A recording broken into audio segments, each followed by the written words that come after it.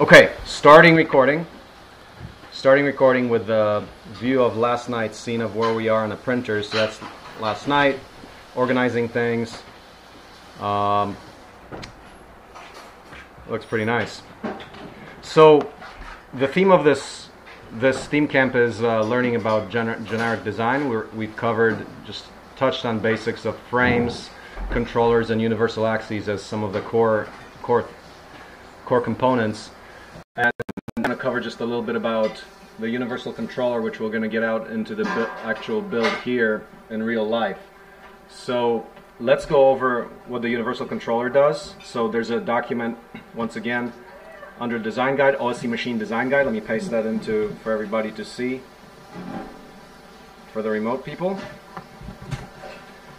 And anyone who misses this can also view this as a recording.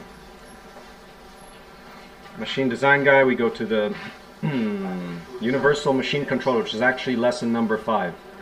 Let's take a look at that. And let me share my screen with people remotely.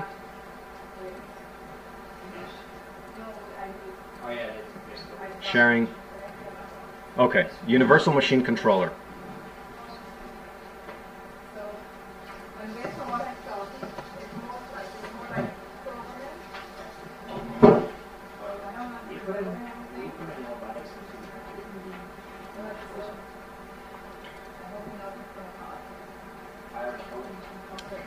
Okay, the Universal Machine Controller, the essential idea here is that we've got a 3D printer with a pretty robust, kind of a generic controller called RAMPS, RepRap Arduino Mega Control, RepRap Arduino Mega Pololu Shield, which, when generalized with some other components, can be used for a wide variety of applications.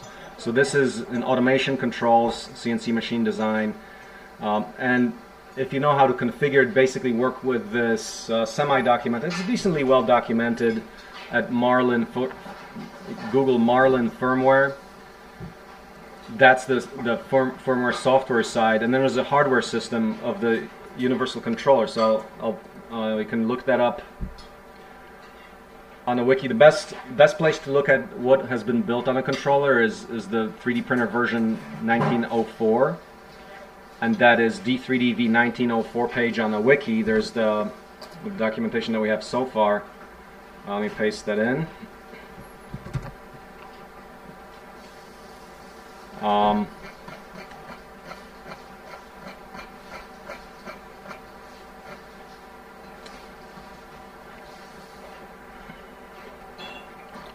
So universal controller. Let's take some pictures. Take a look at some pictures of it. The current implementation is on a 3D printer. We have done a control panel where we just took a piece of plexiglass and added all the electrical control systems to that. And part of that was, okay, you got to measure all the holes, drill them in a piece of plexiglass. A piece of plexiglass costs you $6. You have some time in terms of the drilling and then zip tying components. So we thought, okay, well, why don't we just have that 3D printed? 3D printed, please, and then you can attach the components readily, because with 3D prints you can put all the holes into. Hey William, can you help me out by putting all this stuff that I'm looking at mirroring me on a screen? Sure. But the concept being, let the machine do the work for you. No need to measure. As I mentioned, that measuring things is the hard part. It actually takes more time than actually doing the drilling or cutting. So you save yourself the time, and you're guaranteed to have a good result, because it's computer controlled. Unless you have a bug in the code, you're going to do this right, because the file will be verified to work and so forth. So what do we do? What do we want to design into this controller? You've got the RepRap Arduino Mega Pololu Shield brain. You need a power supply. We have added a ground fault connection interrupt protector into that, because now we're running the bed. We're allowing the system to run either 12 volt loads or 120 volt loads or any volt loads by adding relays onto this control panel. So if you wouldn't mind opening up there. No, the ground fault connection interrupter is incompatible with grounding. You either have grounding or ground fault. Well, no, you can have both, but then you can do both. The neutral and the ground. Yeah. That's going to trip Haven't grounded the frame at this point. We could do that. That would be an easy thing. But for ground fault circuit interrupters, why do you not have a ground pin there? The ground pin there is not active because it works in a different way. It looks for a voltage between ground and neutral. Yes, you have what a ground fault circuit interrupter does is it measures that the current is flowing and nothing is leaking out. As soon as it detects any type of tiny leak, like on like milliamps or something very tiny, it will shut off the entire system. It has it's actually an advanced controller circuit inside. It's an integrated circuit inside the ground fault connection interrupter, which switches off. So, for example, if you touch a part that's been exposed, like a hot wire, and the relevance there is we have a 120 volt heat bed. Say there's any break in the system. Say you touch it, it shuts it off immediately before you get shocked.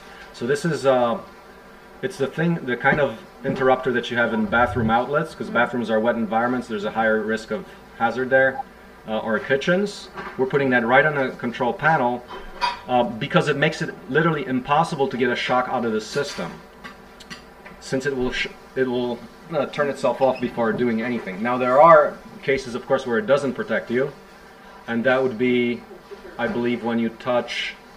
There are cases like when you touch, what is it, both the hot and ground and neutral at the same time, which, you know, is possible, not likely. You have to be really doing something dumb. Yeah. So for practical effects, you can say the ground fault is 100% foolproof way, even if you have novices, you have an electrical system at high voltage 120 or 240, and they're perfectly safe with that. So that's a good design thing, because if we didn't have that, you know, I was thinking about that. Okay, yeah, people are going to be getting shocked left and right. We've got open source blueprints. Of course, we have a disclaimer: do not do this; it can kill you. But for those people that do that anyway, they are safe on the electrical side. Are you pulling this up?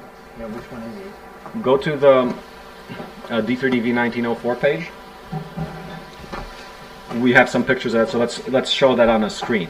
So the 3D printed control panel has several features. One, the first problem statement was like, well, how do you print a control panel? It's as big as the printer, because it spans like a whole face of a printer. Well, the print bed is smaller than that. So at first you think you can't do it, but yeah, you can. So we print it at a 90-degree angle so you can straighten it out. I don't have one here, but what we do is we print the control panel bent at a right angle with hole perforations along that bend, so you can take a heat gun to that and simply bend it out to a structure that's like larger than the print bed itself. That's convenient for you to be able to get larger structures from a limited size print bed. That's also called four-dimensional printing, because you're adding the temporal dimension to that. So you got 3D as far as 3D shapes, but you got the fourth dimension as far as in terms of time. So scroll down to the Facebook page, control panel build. So on Facebook, posted these pictures. Take a look at some of them. Go all the way down. And then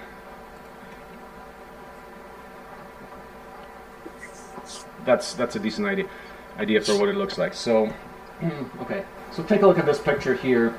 Go down. So click on that Facebook there. I'm going to click on the first picture there. So you see that the panel, you've got an LCD screen which is usable for input. You have a dial in there. You press button, you can select things from a menu. That's programmable within Marlin. Yeah, click on that first picture. Very convenient for the purpose of controls of any other machine. So now we're controlling the 3D printer or other CNC machines, but once again, as I mentioned, we can use this system uploading a different set of code to the Marlin controller through a USB port, and you can turn this, for example, into a brick press controller. Because, for example, when we build the brick press controller, we have a dedicated one, different parts, different components. Why not do make this a multi-purpose thing? So that's exactly what we have done. And for example, it simplifies some things, like on a brick press controller, you have different buttons, like say for manual control, you have buttons like joystick kind of buttons for running the brick press in different directions. or you have selection for the kind of pressing mode, like what kind of bricks you want to press. You can take care of all of that without adding any physical components by having an LCD screen. That's exactly what an LCD screen does. It allows you to have a button, selector, menus, and you can do all of that through a component that you're already using. So that's the next evolution for, say, Scott's brick press.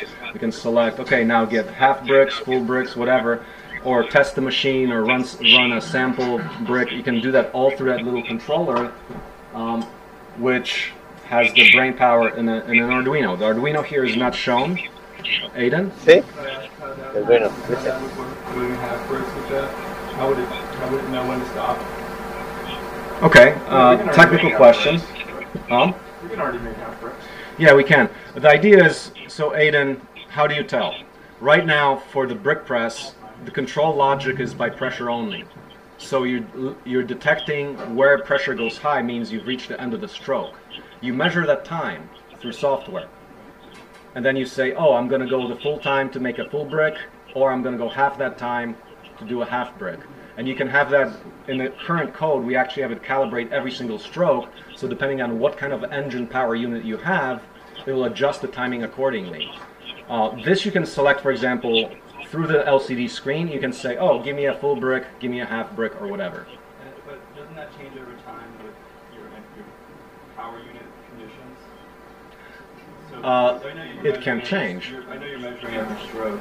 I just wanted to know, is there data as to how that changes over time from the field?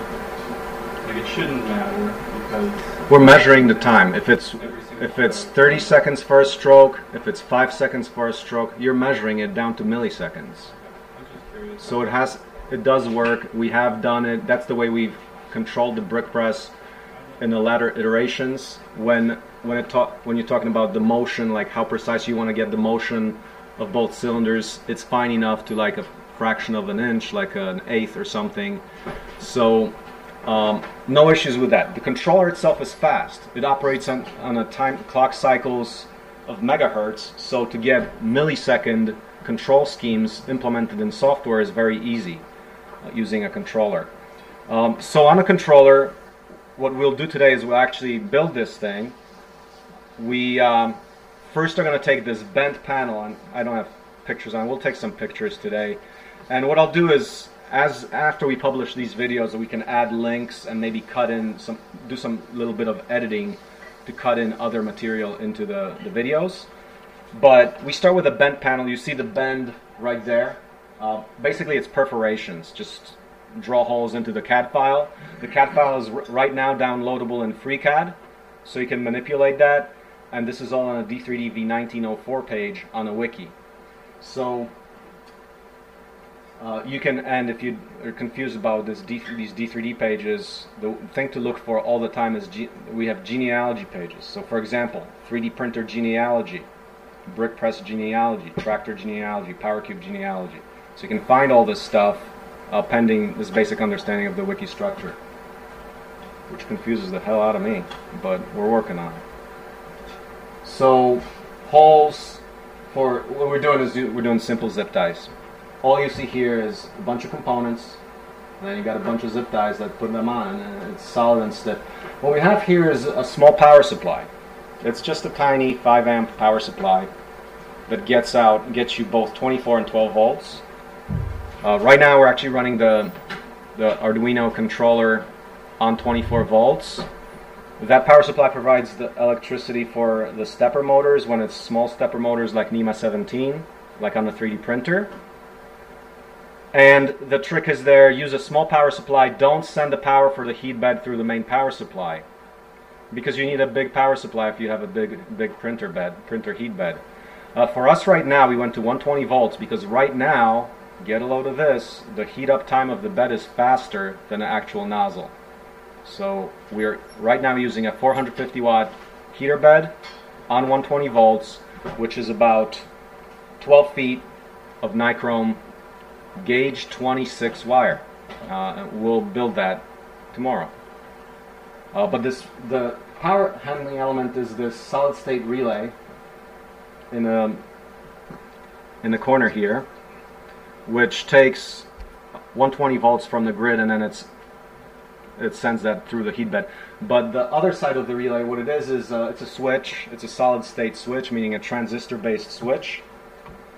Meaning you're sending a little signal from the Arduino. The Arduino, the tiny little brain unit, it sends a signal through these. You connect the signal to those two buttons, and then it switches a much larger load on a load range of up to 40 amps. That one there is like 40 amps times 120, so you can switch up to 5 kilowatts using that solid state relay. The bed itself right now is about 500 watts. Let's look at the plug here. So, do we have a picture of the plug? One feature, take a look at this detail feature. Is it there? No, there we can pull one out. There. So behind the have a little cable binder behind there. So the power outlet there has a power cord. You want to be careful about ripping it out. So we're doing that little nut catcher and a bolt to hold the wire right behind it, 3D printed. And the other feature about the control panel is it has that rail here that you see that actually slides right onto the frame. It's got a little slit in it, so the panel basically kind of like snaps in to the frame, and you can take it out like that if you want to service it or repair it, modify it, and so forth. That's the back side of it. This was the process of building. Print quality there is not good. I was using a 0.8 millimeter nozzle. You kind of have to get used to how that prints. That's the basic design there. We have some more recent pictures. The blank space on this, if you go to there, so the screen is right down there. You have a knob to control the screen. The Arduino goes into that space right there. And one thing we found out, and this is for people replicating this was a trouble spot, you cannot power an Arduino through a 12-volt barrel jack in the system. You typically hear, oh yeah, Arduinos, yeah, you can do the 12-volt barrel jack on it. Here it actually burns out the Arduino, because between the screen, I think it's the screen and the shield, it draws enough current. We're talking about tiny current, like 200 milliamps, like a fraction of an amp. But that's enough to fry the onboard voltage regulator. So what we're doing right now is just stepping down, feeding the power directly into the Arduino through a 5-volt pin set. We'll show you that, but we're using just one little step-down converter going from the power supply outlets, which are there, feeding this little chip that feeds the power to the Arduino. Throw it right into the terminal? It turns out that the end stop plugs are a 5-volt power source, so we're actually connecting power through the end stop plugs on the ramps board. So we're not using the USB port, which is one way to provide power to the Arduino, or the barrel jack, which is another way to provide power.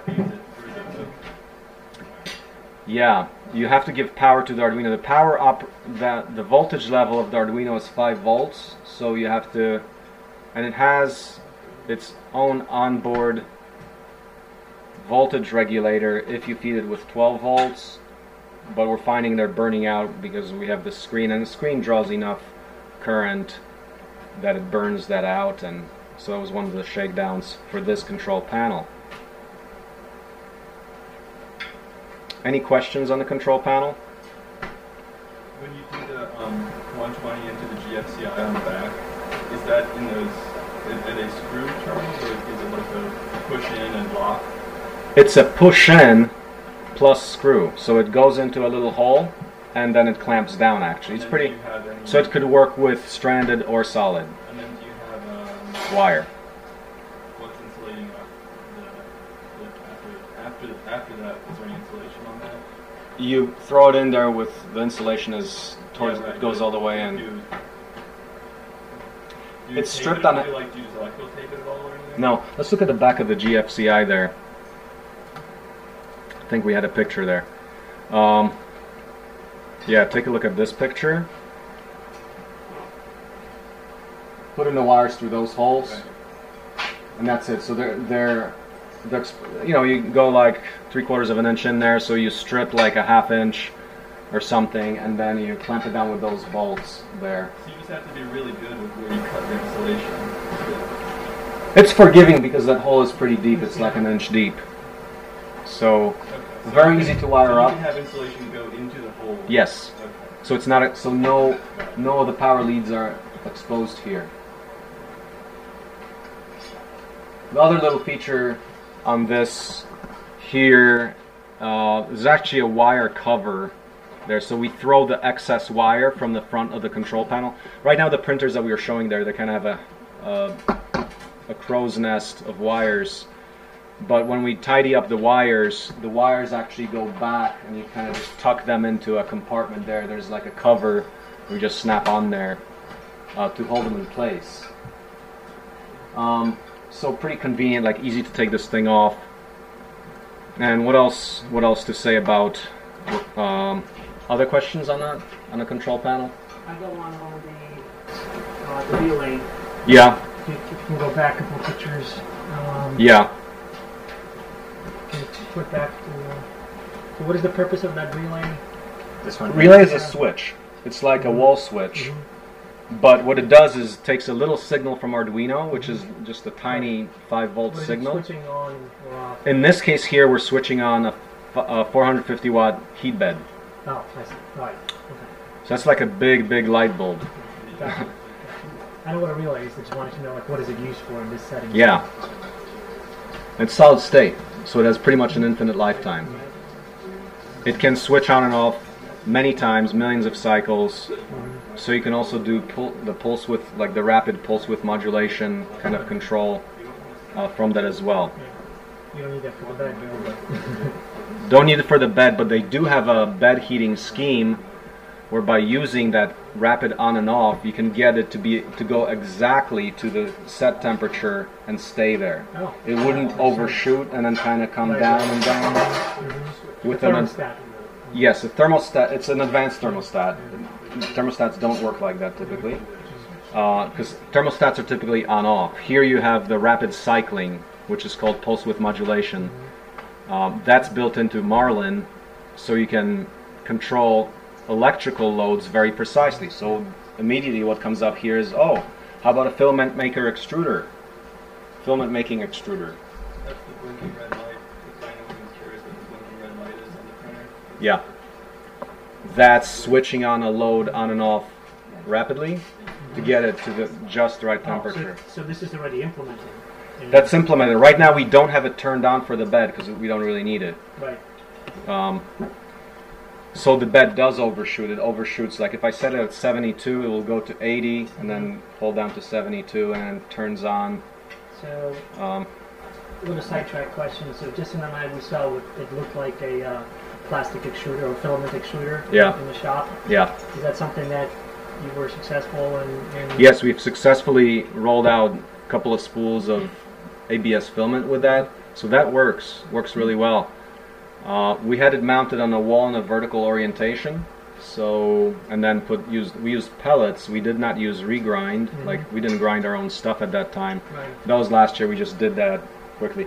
But it's a controller like this basically controls a heater element like a nichrome wire for the heat barrel, or you can just get commercial heater elements in order to make a filament maker where you're melting plastic and extruding that. Did you print anything with that filament? Haven't used it actually, Okay. so we can take it out and we can use it. The reason why I'm asking is because that is sort of like one of those, not critical, but sort of critical if you want to lower down the cost, right? Like doing the Oh, it's recycling and all that. absolutely. And a in big my one. research online, when people were trying to do their own extruders, was that they were not getting a consistent diameter, and they were like tinkering in like a water bed that was cooling it off. Like there was all sorts of contraptions to make it. And some people got some,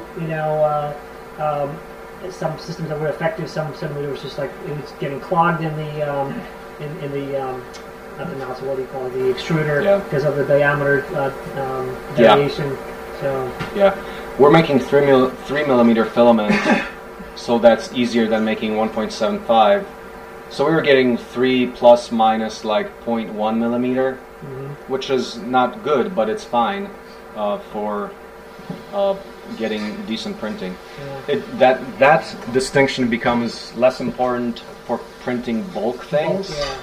So the very good use case for DIY comes from big stuff, Yeah. furniture, plastic lumber, where you don't care that you have a tiny little bump Right. on your 2x4. It's going to be better than the stuff you get in the store anyway, Right. See, with its precision. the concern with that, though, is like a 2x4 made out of plastic, is that those individual layers have to be very well laminated. Like, we've seen how things can come apart, and then that's just no good.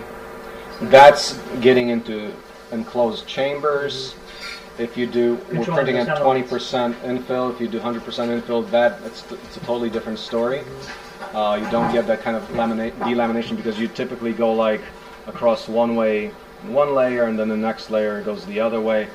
But the real deal there is enclosures. Yeah, absolutely. Especially for things that warp when you're printing them. Like, for example, not polyethylene, but polypropylene. Yeah, polyethylene and polypropylene. Those things warp really bad. In a heated chamber, that solves that. Any other questions on the controller? Yep. So for scaling this, Yeah. how many amps can they scale to for the motors? This system right now, so I haven't talked about the scalability of that, but instead of using the onboard stepper drivers, which are tiny, plugged right in there, just take a wire to an external stepper driver so you can get whatever stepper driver exists. We have used the Toshiba 6600s, which are 4 amps each, so you can run big stuff. Whatever you want to connect to, because those stepper drivers also take a little signal, step, direction, enable, and that is the output that comes out of this controller system, so we can run any size of stepper motor with this. Are there any open source stepper drivers at scale? Haven't seen big ones. There are, I think, well, the Pololus, they are open source. You can copy that design exactly. Isn't it? But big ones, no, not really. That's a missing link. So once again, for electronics designers, a nice, larger open source stepper driver is a good thing. Currently, like, I thought that was a huge deal a few years ago, but you can get those Toshiba 6600 ones for $8 each. So it's not prohibitive cost-wise. But once again, to make it lifetime design and scalable to any value, yes, open source. So inside of the stepper drivers, can you speak to exactly what's going on? It's something I used to know, I just kind of haven't thought about it yet. Okay. Inside the stepper drivers, what you're doing is you're sequencing, you basically, little control logic there sends out a signal that turns the windings in a stepper motor, fires them in a particular sequence Is rapidly. all it's doing increasing current? All it is you can think of is a pattern of transistors that, yes, take a little signal That's all And it is. pulse it into Just increasing pulse current. current. and increasing I think actually the voltage. I have a differing understanding of it. Take it away. Is that my understanding is that the drivers themselves have like a pin that is like up one step, and another pin that's like down one step, or there may be some kind of a communication protocol for like one-wire communication with a processor or something. You tell the chip to go up one step or down one step, and it takes current and turns it into. You may have seen on the motors. There's a couple of pins. I know how steppers work. Cool.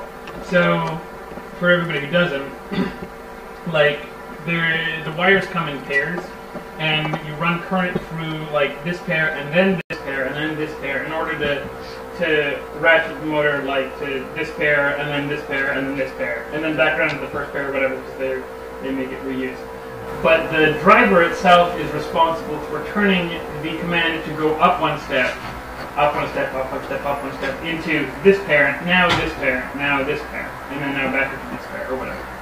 So it's responsible for turning the simple command of up one step into exactly which wires need to be turned on. So it takes the direction output from the motion interpreter, which the microcontroller is doing, right? Yeah. That's the motion interpreter. Now that you say That's that, outputting Yeah. Go into the Jitsi, you can get the link and post it. Direction and an enable bit.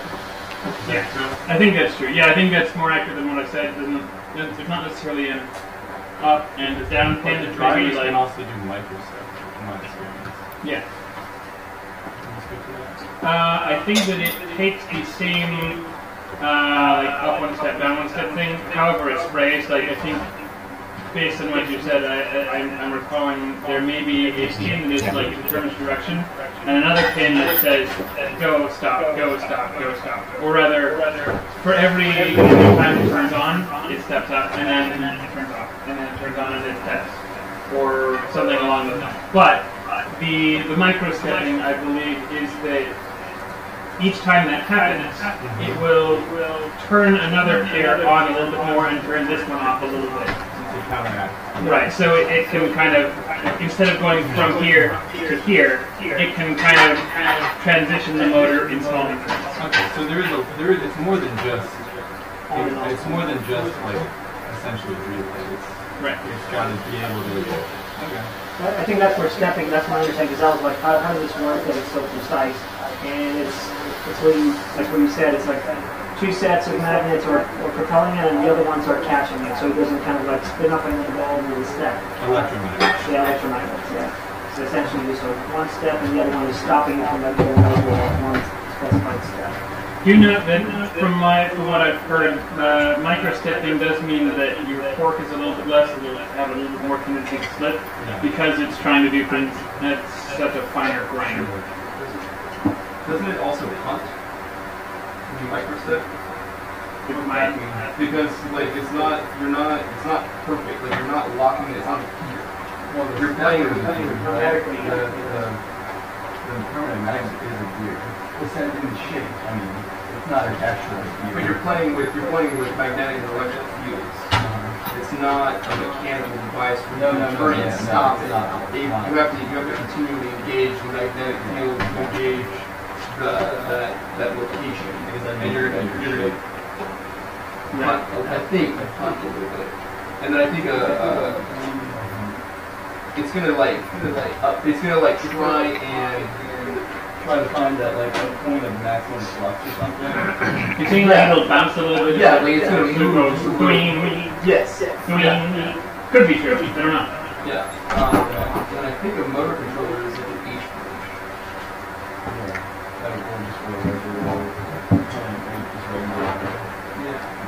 Is that not the same as Yeah, let's step out a little bit into more general things here. So that's good details. The relevant thing for people to know is that this system can control the motors at full stepping and micro stepping, and you can go really deep down that hole if you want to. The good thing is there are actually on stepper motors, which are a very useful thing. There is an open source stepper motor like an NEMA 17 on the wiki. Look at open source stepper motor. I want to show that. Because I was quite surprised to see it.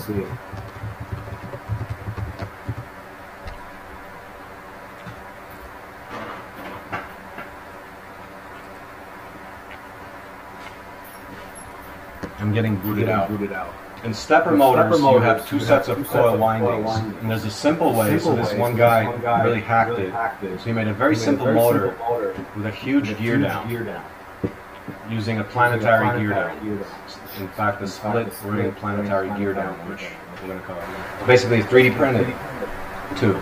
So he 3D printed this motor, and by having a very simple electric motor that spun fast with a huge gear down, he was able to use ramps. He was actually using ramps to control that to get precise stepping. That's pretty powerful. So you have what you're doing is you're turning somewhat of a regular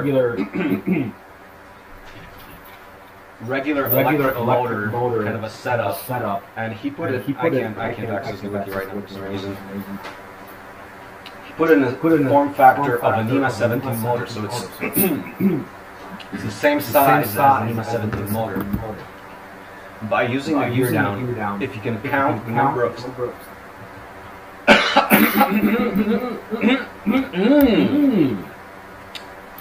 sorry.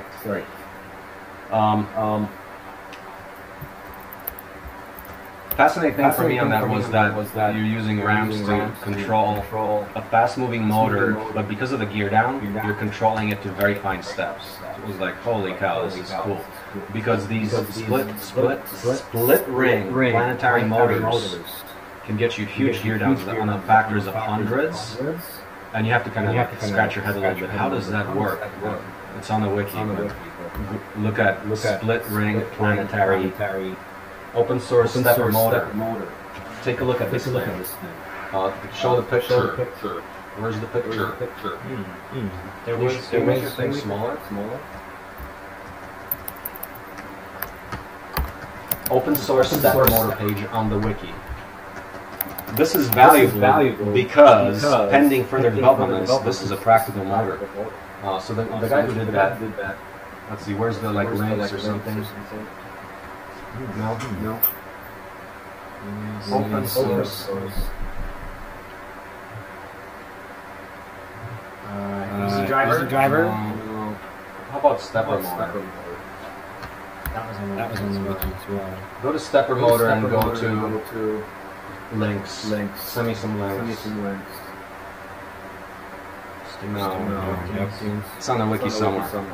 But it looks like a regular stepper motor. The point to note about that is you're making a simple kind of a motor, adding a huge gear down to it to make it function like a stepper motor. So it's cheating. But it works on the same principle as a stepper motor because even though the stepper motor has many little coils and it's a complex geometry, it's switching between two pairs at a time. So point being, the ramp's controller can take that if you have only two simple coils that make the motor move really fast, but you're gearing it down and you get the functionality of a stepper motor. That means precision motion, fully open source tool chain. I mean, does this also involve a change in software? Because part of the thing with a stepper motor is that they're continually energized, so you're always feeling power drop. Yeah. So if you were to drive a normal motor with that, it would just continue to move, where a stepper motor would stay in place. Right, you're right. So I don't know the details of that one, but all I know is that he was using Arduino, the ramps board, to control it. So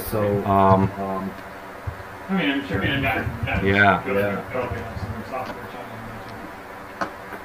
What I do all the time, because I keep a good log on my Marcin log, there's a 3D printed stepper motor page. There it is. It's called 3D printed stepper motor. If you go to that,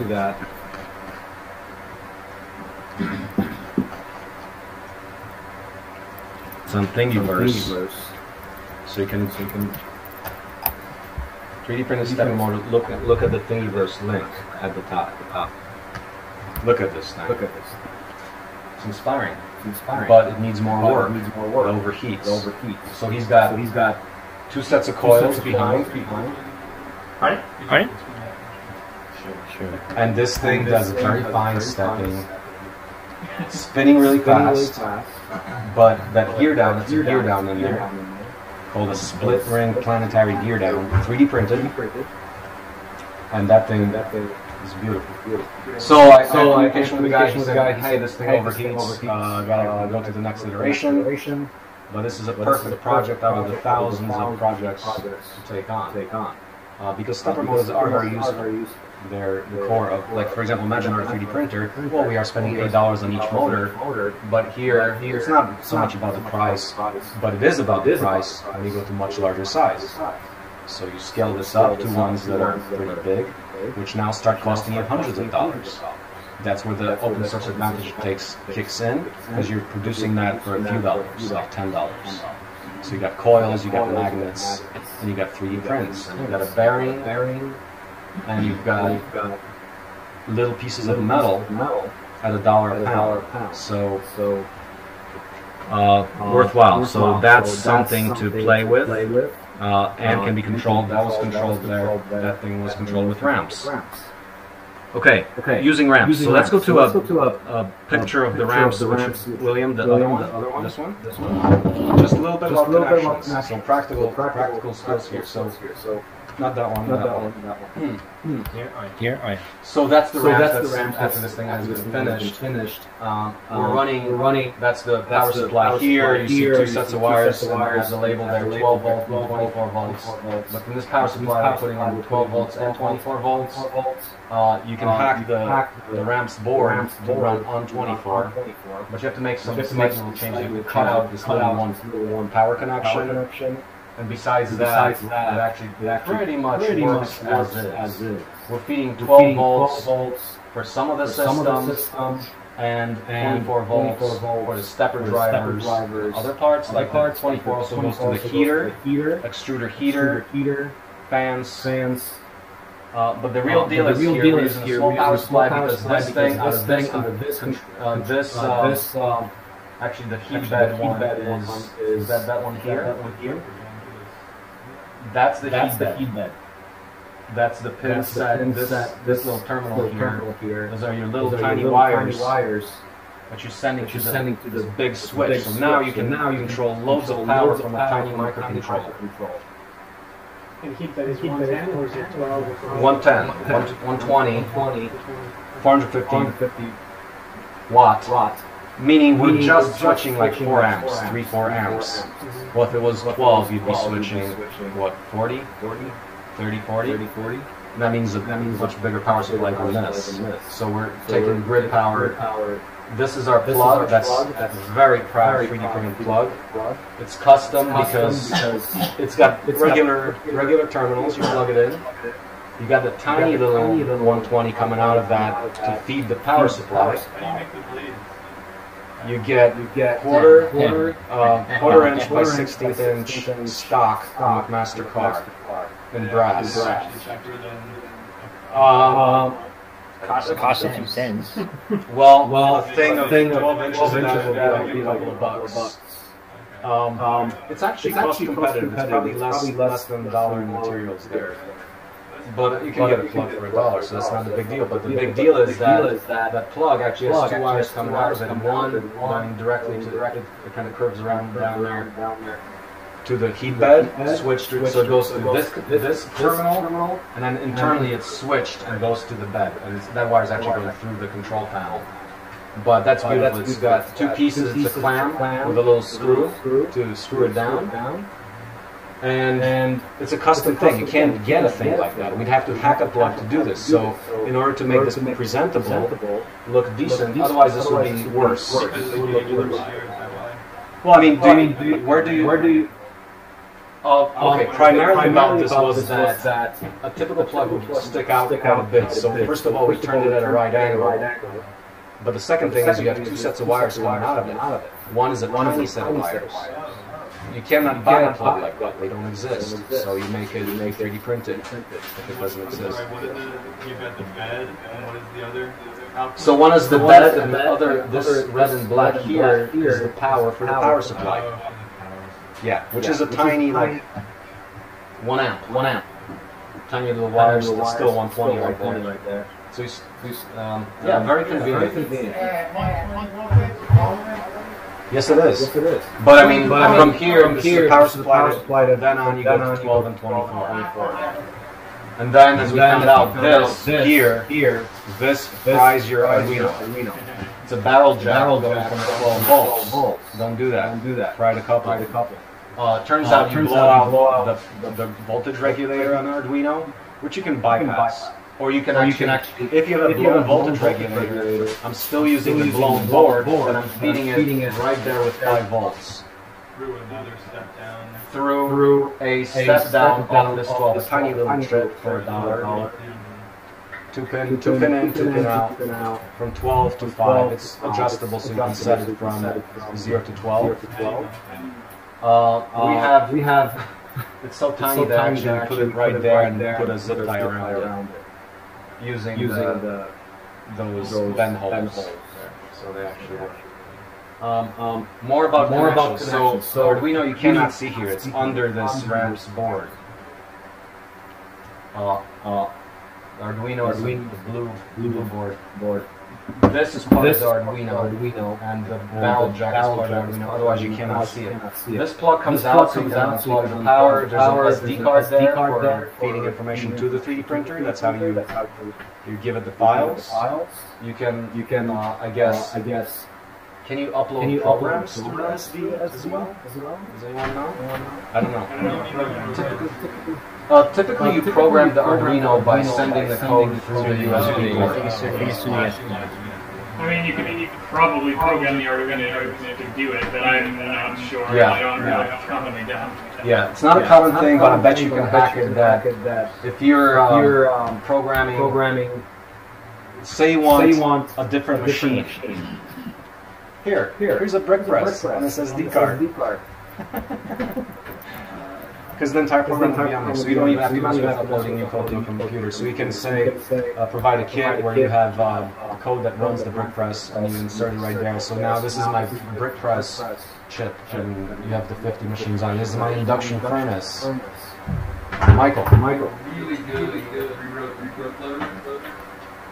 Like if that's how you get the code program from like a USB drive instead of running, and like my Arduino knowledge is minuscule.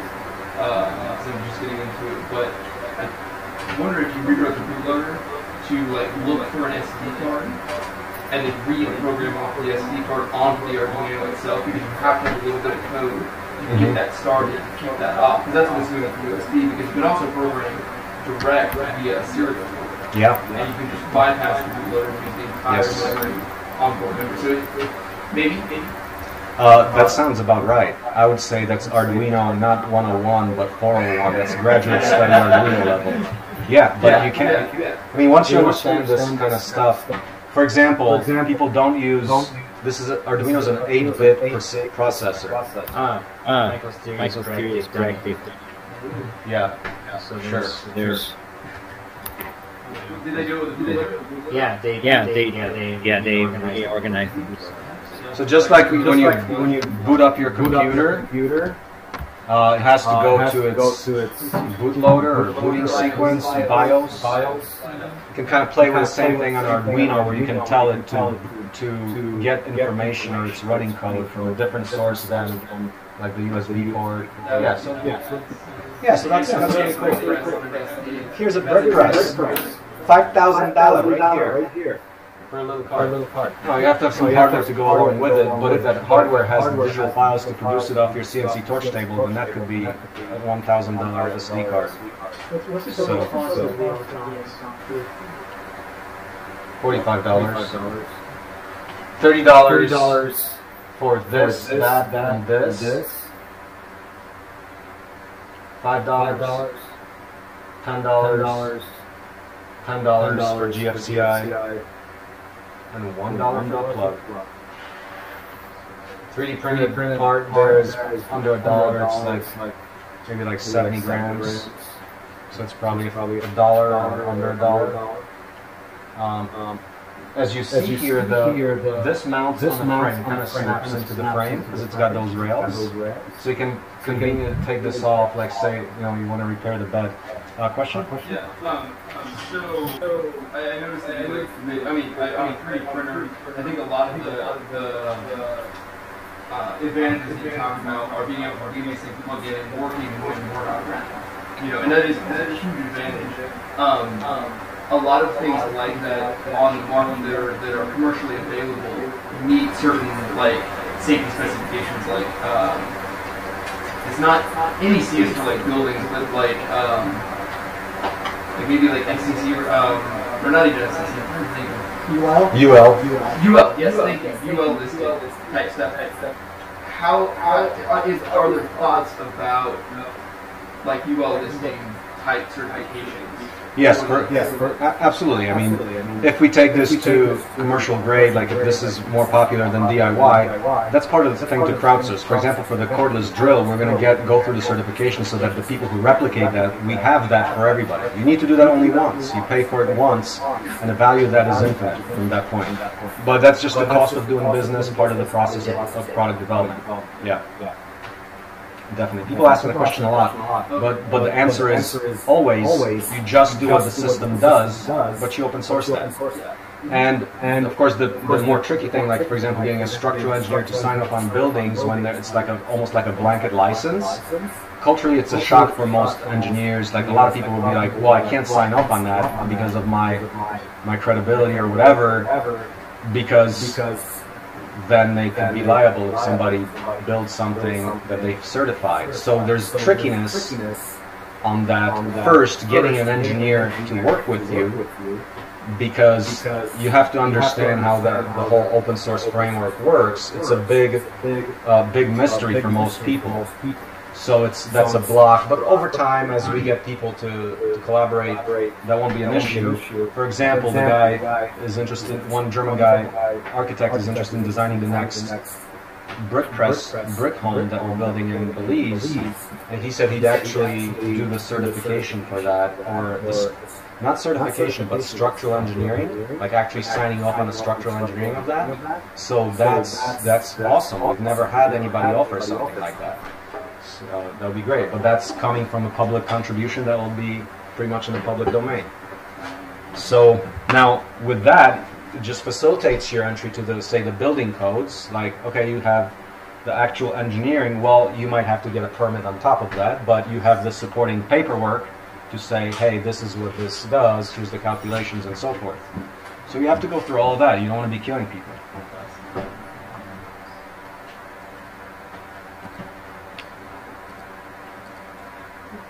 Basic wiring of the controller. What else to say about it? The LCD screen plugs in on this L-shaped connector. That's actual LCD screen cables. That's all there is on that. For the power supply, you have 2 power leads at 120 coming in and 4 coming out. This bottom pair at 24 volts, I believe. Oh, can't really. Yeah, something like that. Might be the other way around, but it's 12 and 24 outlets on that. They're labeled in tiny print, and here that's labeled right there, but that's the 12 volt side and that's the 24 volt side that we're feeding in. But once again, don't do that barrel jack. It will work without the LCD screen likely, but not with it. Solid state relay has a small signal going into it, and it's switching a large load on the other side. For the ground fault connection interrupter, you have just a power cord, 2 leads, no ground going into it. The GFCI does not accept the ground, but we can probably take that 3rd ground wire from the frame and ground it without hurting the system. That means that anytime, yeah, but it doesn't do anything. Because if there's a leak, the GFCI will detect it anyway, right? So there's no point to even connect unless the GFCI breaks, but if the GFCI breaks, its indicator light will not be green. It has a self-test function. There's 2 buttons on it. One is test and one is reset. So as long as the green light is on and the power is on, I'm not even sure there's a case for grounding the frame. Think about it. Yeah. What else? So connections on the ramps itself. What do you have? The main things are stepper drivers, stepper motors. The drivers are these things with the little heat sinks on them. There's 5 of them. What we're doing is x-axis on the first one. We've got the extruder on the second one. We've got 2 of those dedicated to Y. So we got Y1, Y2. And then there's Z. On the Z, there's 2 sets of pins that you can connect 2 of those axes. But for the Y, we actually took a separate stepper location and connected 1 motor each to that. So you've got those 4-pin connectors. That's for the stepper motors. The end stops go on these ones here. Thermistors are here in this row here. So here you see the bed thermistor. The one for the extruder is not connected. So you've got 2 temperature sensors. One, you have to give feedback on how hot the extruder is, you have to give feedback on how hot the bed is. So you got two thermistor wires that are connected. Other connections on that, say you wanted to do spindles or turning on, say, gas, oxyhydrogen or oxy-fuel torch gas, you can dedicate an output here. Like, for example, you can say, you can reprogram, and you can say, oh, I'm going to make that the spark igniter for the torch table, and I'm going to make that output the gas turn on for cutting, and so forth. So you can reprogram this, but that wouldn't be really, yeah, you'd have to hack up Marlin to do that kind of stuff. Or you can just use a very basic Arduino code without using, because that has a lot of stuff in there under Marlin. Marlin's a pretty long piece of code, which controls like all these advanced functions like bed leveling and retraction of the filament. Like every time you jump over a space, you retract a little bit of filament so you don't get excess filament. Like there's a lot of little functions. But you can also, as is, leaving that board on top, you can use the Arduino underneath, program that, and it can still use some of the functionality of this, because all these pins here are typically connected to some pin under Arduino. So you can leave that there, or you can take it off and work with Arduino pins directly to get various inputs, outputs. The idea is that Arduino Mega has like 50 pins on it that you can control things with. So principally you can control some Rube Goldberg machine that's got 50 moving things off a single Arduino Mega. You referenced the Marlin? Marlin is the code. What does it look like, or what is it? What's it look like? What is it? You can take a look at it here. Yeah. Like, Marlin is... Did you define it earlier and I just wasn't... Not really. We talked about it. Marlin is the control code, the firmware that goes on the controller to run the 3D printer. That's a code that's 3D printer controller code. And What's it called? Marlin is like... Somebody wrote and like this is just the body of code that runs. Yeah. It's a well-known open source project. Okay. It's one of the perhaps most downloaded projects on this planet, because how many people have 3D printers? Just about everyone has a 3D printer, downloads that because it's the most popular one. Okay. It's most common. We use that. It's fully open source. What's Goldspot? Marlin. Everyone uses Marlin. Prusa Printers uses Marlin. That's a modified version of it. I think another one that, at least I think I have on one of my printers is, I don't know how to say it, it's like Repetier. Yeah, Repetier. There's other ones. There's a bunch of them. Even Repetier uses Marlin. Repetier is the graphical user interface, and it interfaces with Marlin in the background. Oh, okay. So question. but So if you wanted to control more than 6 motors or 5 motors or Yeah. what have you, so you got the Arduino Mega board. Yeah. Then you have the tape, which is the, what was the other board that goes on top Ramps. It's called The Ramps the board? red one is called the Ramps board. They're called shields. Can you go back to the Okay. picture? of it? Yeah, it's a different terminology. I'm familiar with like BeagleBone Black, and they call it Yeah. tapes. Same Right. idea. Yeah, Another so we daughter got- board that goes on top of it. Right. So can you just stack more? Is that the idea? You can. Let's say if I want to have 50 motors, would I just keep on stacking those tapes?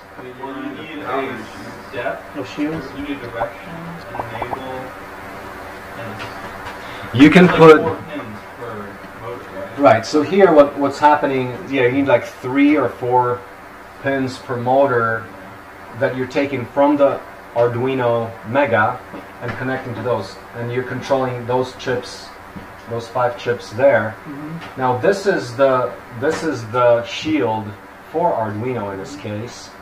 You can put on a different one. We're not really going into that right now. If we wanted to do like more than Curious, 5, yeah. what I would do here is use some of these other pins. There's a bunch of other pins that are still excess, and then connect these things, which need 3 connections. These things being External like stepper drivers. drivers. Pull up a Toshiba 6600. So you can, instead of whatever, there's like 3 or 4 active pins that activate that. Connect those through a wire, yes. Connect those through a wire to a larger stepper driver, TV6600. You can connect one of these. These are larger, much larger, heavier. Oh, I have one of those from China. Yeah. This, you take, there's like direction, enable, pulse. So you connect like 3 or 4 of these. There's some of them are connected to one another, like we have the diagram. But you plug in those 3 wires and then some into that, and now that's running. Now, this also needs power, so this would have a separate power supply. Right. And then you're controlling the stepper motors, the 2 sets of coils for the stepper motors with 4 wires coming here. 1, 2, 3, 4. And then they've got ground and voltage, so that's the power to the stepper driver. And you got the 2 pairs of coils that go out to the stepper motors. So all you need to do for the ramps here is either take out one of those stepper drivers off the ramps and plug that in. But if you need more than 5, let's say, use some of those excess pins. I think there's enough there. As long as they're visual, yeah. I'm not sure about the pin out exactly yet. We haven't really needed more than 5 steppers at this time. If we did need like 20 of them or something or whatever, that which 50 pins can hold from the Arduino Mega, then we'd connect directly into those Arduino Mega pins, those 3 connections. Okay. And then you have to program the Arduino Mega accordingly. Because what the... Yeah. It would be a different program than Marlin, but you'd have to modify, basically, it's custom code. Yeah. So when you have 2 motors on one axis, yeah. Are they in parallel, or is it 2 different outputs? No, parallel. Probably because you want to have them exactly stepping the same thing. They're doing the same thing. The Z is exactly what it does. The Z on the... Go back to that one. When you look at the Z, those 2 sets of 4 pins, those are the same connections, just broken out into 2 sets of 4, so that one stepper driver is doing both of those. So when we're actually connecting our Z-axes, we're going to use those. They're actually the same thing. They're off that little stepper driver there. For the Ys, we have 2 separate ones because we wanted more power in them. The Z moves very slowly and doesn't do a lot of motion. Yeah. So we wanted to give some beef to the Y-axis. And the X-axis is lighter, so it makes sense. The Y-axis carries both the Y and the X-axis, so they kind of need to be strong. The Y just carries the X there just carries the X carriage. So the Y's need more strength than the X. So that's why we have 2. What else to say about it? Let's see, we're at 3 p.m. Maybe start wrapping it up here, but maybe wrap up with a couple of things. Hackability of ramps. I mentioned about the screen itself. You can repurpose it to do whatever you want, to be a selector for your brick press or whatever. The powerful concept of the bootloader stuff, and here's your brick press on a chip. That's a good thing. You can right now make your own Arduino boards. The blueprints are open. And with our CNC circuit mill, you can do it, but you have to use a socket for one of those chips. You want to pull up one of those chips? Because that's actually pretty important. You can make your own Arduino with a chip that costs about $1 or a fraction of $1. The CPU on an Arduino is inexpensive.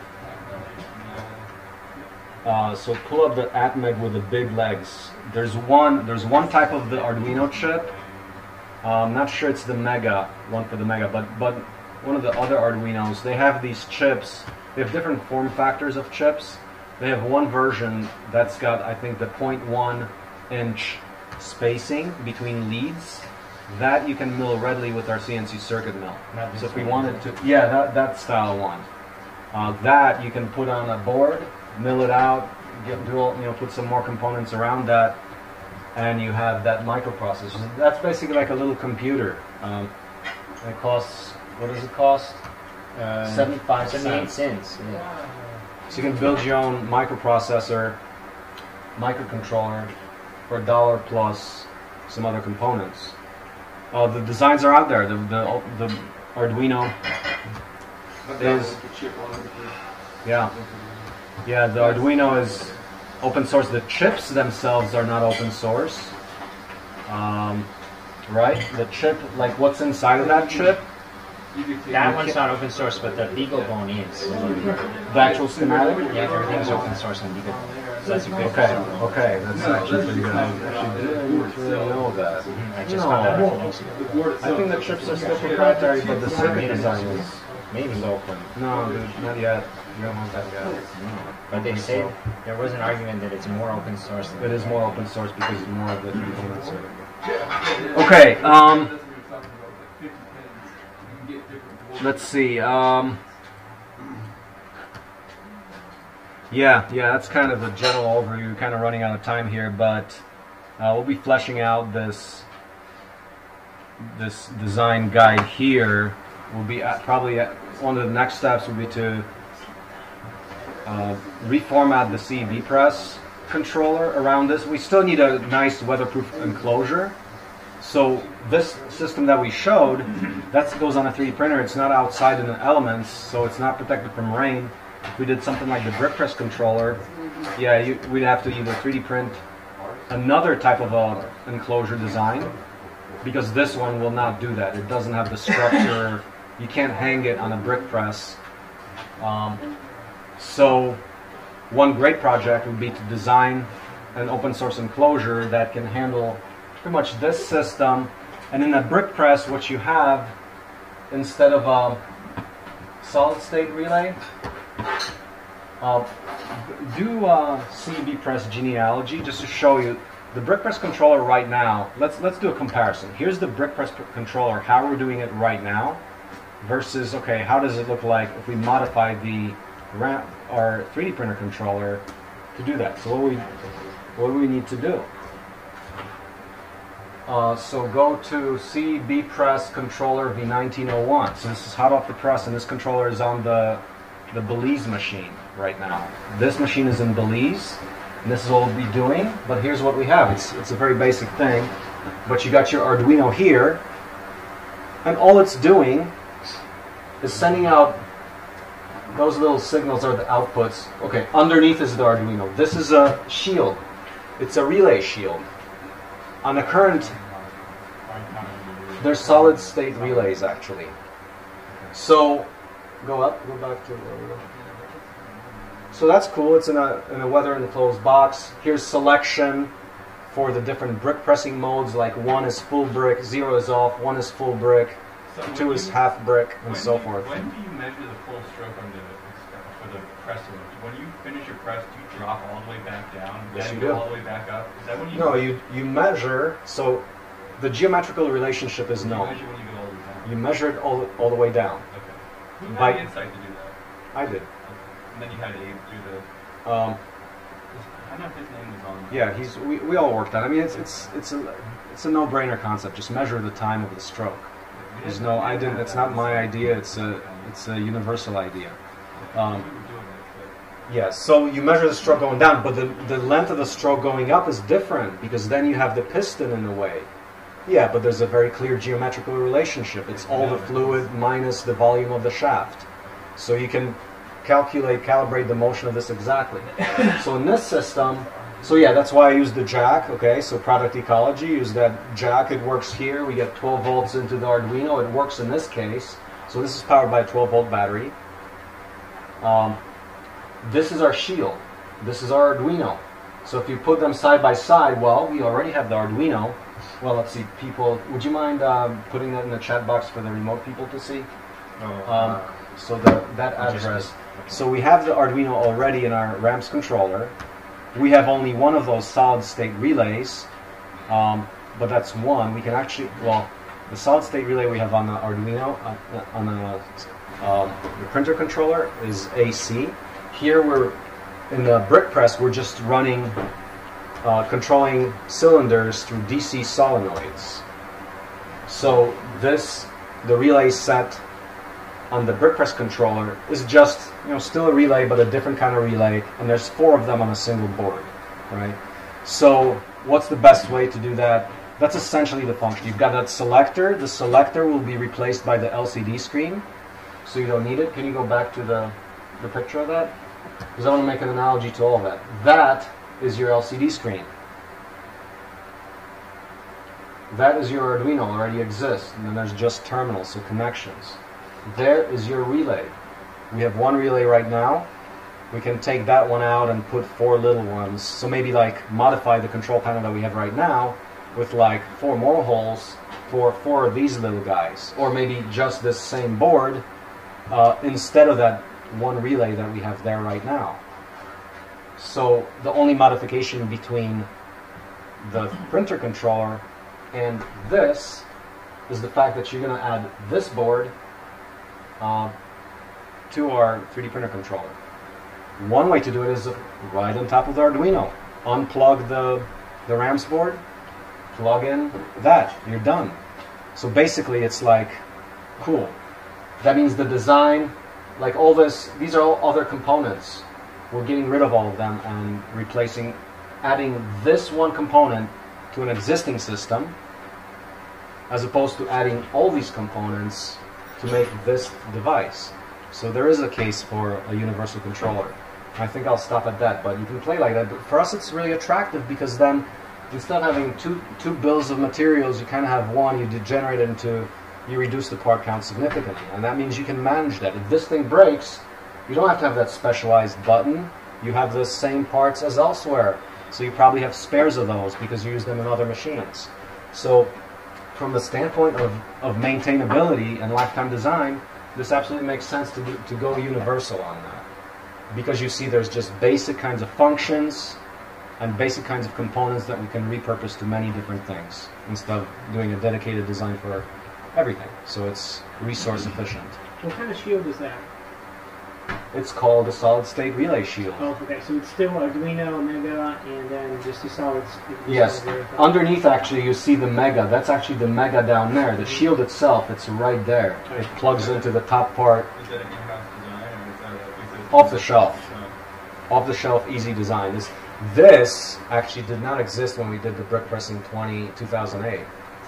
We would have used that, and that's why we did our own Detroit board, which was essentially that. But now you can get these things cheaply off the shelf for like $5. So, I mean, this controller, yeah, that's the comparison. That's what we did before. That's our design. William did that. I've heard you. Yeah. That's the old controller. In 2008? Yeah. 2011 they used that. Yeah. There we used another Arduino, which is not the Mega, but it was Arduino Uno. Refined to this. So this is clean and easy to build. Like, I would say quite replicable with all off-the-shelf parts, no custom boards. Arduino you get for $5. This board you get for $5, and otherwise a switch like $10 or so, and an enclosure. But we could definitely use 3D printed enclosures for this. So one good project would be to design the universal controller that's within a 3D printed enclosure that's waterproof for outdoor uses such as the brick press. Where did you code for the CE come from? We did it. It's a basic logic, and it's simple. What was it in? Code It's an Arduino language, which is... Subset of C. Oh, wait. What? C? Yeah, subset of C. Subset of C C. you use for Arduino. yeah. Okay. Arduino has a relatively simple kind of a deal. You know, like, about, Maybe stuff like that. But this is the one for the Yeah. Marlin. So any questions from the remote people real quick?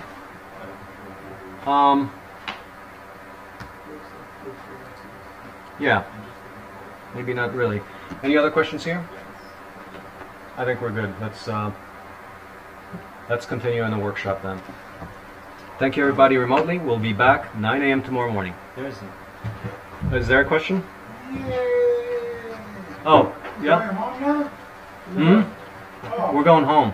I want to go swimming now. Okay. Go ahead. We got a pool. It's not hooked up. Okay. Yeah,